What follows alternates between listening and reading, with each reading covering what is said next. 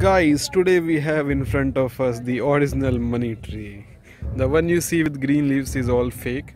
You can see the trunk is made up of coins. This is the original money tree. See, it is giving out coins from its bark. So these all are coins. This is the original money tree. I am currently at a very top secret location.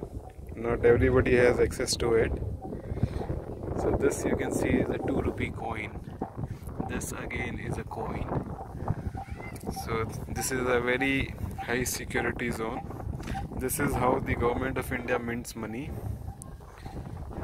So as you can see, the whole tree is spurting out coins.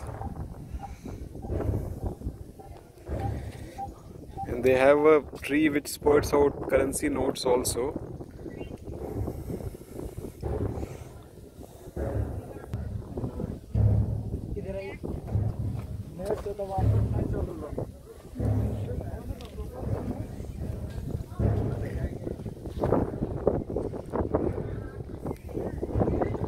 So guys, I was just kidding. I am currently at a Vishwa Shanti Stupa at Rajgir, and I have spotted this really strange tree where people have inserted coins inside the tree, and there is a board also which states that it's injurious to the health of the plants and they die because of it.